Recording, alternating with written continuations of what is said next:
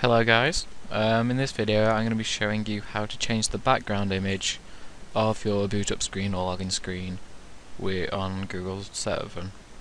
The first thing you want to do, it's not a necessity but it will make it look a lot nicer, you should probably do this with all backgrounds you get as well, is make sure that the image is the same screen resolution. So what you want to do is right click on your background, then go to screen resolution. Right here it'll tell you your current screen resolution that you're using at the moment. There's another way of doing this by going to your internet browser and going to www.whatismyscreenresolution.com, and that will tell you what your screen resolution is. You either want to write that down or to keep that open for reference. Okay, to find the image you want to go onto Google Images, and we're going to be using the advanced image search to do this, just so we get the right type of thing. So you want to type in what you're searching for.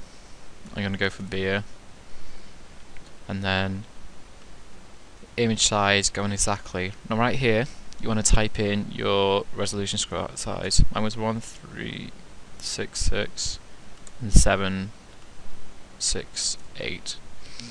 Also we have to make sure that the file is a JPEG. Then once we've got the size, the file type, and your search, you want to click search image. This will give you all the images which are JPEGs and of that same size. Okay, so I think that one will do. Make sure that you got the full image size and not the thumbnail. To save an image, right click on it and then click save image as, and we want to put this on our desktop just for now and rename it to background default with a capital D, and make sure it's a JPEG file, then click save. Now we can close that and that, and then we want to go into our Registry Editor. So go onto the Windows startup thing and type in Reg Edit, one word, and then click on that. Yes, please. Now you gotta be careful with this because it can get messy, but there's a directory you want to get to, which,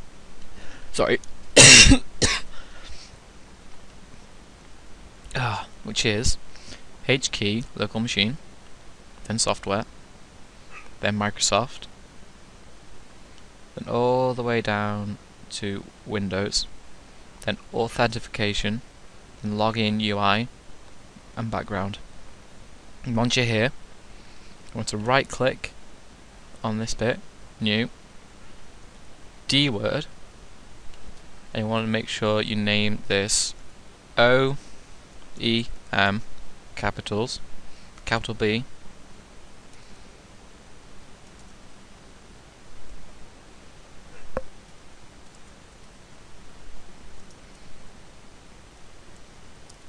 for background,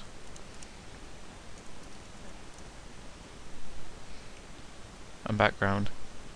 Once you've done that, you want to click off, then double click and enter the value in as one. Then you can close this. I'm going to go open my computer and go all the way into another directory where we're going to put things. So local disk, Windows,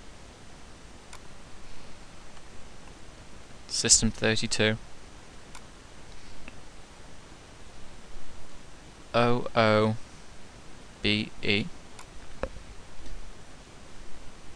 info. That's not going to be there, so we're going to need to create that, which is right click, new folder,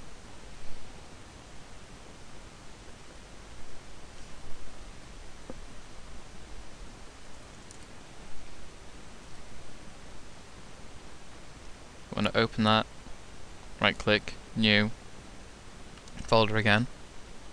You want to call this one backgrounds, all lowercase, and then this is where you want to put our image. So once it's on the background desktop, just plonk your image in there and make sure you're an admin if you're trying to do this, otherwise it won't work. And then you got the background image default there, and it should work. I'm just going to test out to see if it works. And there we go. You've got a customized screen. Well, I hope you enjoy the video, and good luck. Out!